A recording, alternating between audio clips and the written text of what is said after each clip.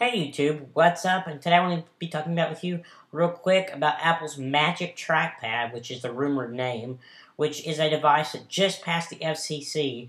And I just want to quickly talk about what I think it is and when we'll be expecting to see it. Well, first of all, the Magic Trackpad, how I know the name is because a few weeks ago, or some time ago, Apple actually filed for a trademark of the name Magic Trackpad. So either they're going to be using it in their notebook line, or they're going to be using it in a standalone product. Seeing this FCC filing, I'm thinking it's closer to actually a standalone product, where it's kind of like a trackpad, but it's not built into your computer. It will be much bigger than the actual trackpad on your computer, and it would more than likely replace a standalone mouse, like the Magic Mouse.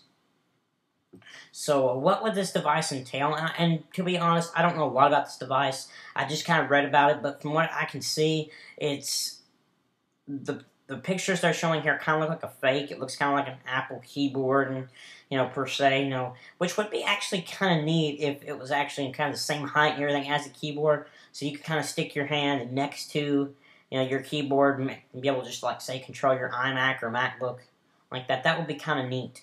But it looks kind of like an Apple wireless keyboard. And what I do know about this device, besides a little bit of the design probably, which those are leaked photos, they aren't confirmed, what I do know for a fact is that the FCC information will be stuck on the back of the device. That's all we know for sure. But it just passed the FCC today. It's kind of interesting. And when will we see this device? Well, we could see it as early as this week. It's kind of interesting to think about. We could see a brand new Apple product announced this week, but I'm not exactly sure if Apple's ready to add a new product to this list just yet. I think it will be a month or two, maybe even closer to September, November, before we see something new like that to the computer line. So I hope you enjoyed this. Don't forget to thumbs up, comment, and subscribe. And don't forget, when you subscribe, you're automatically entered in my giveaway to win a $10 iTunes gift card. $10, I almost said 200.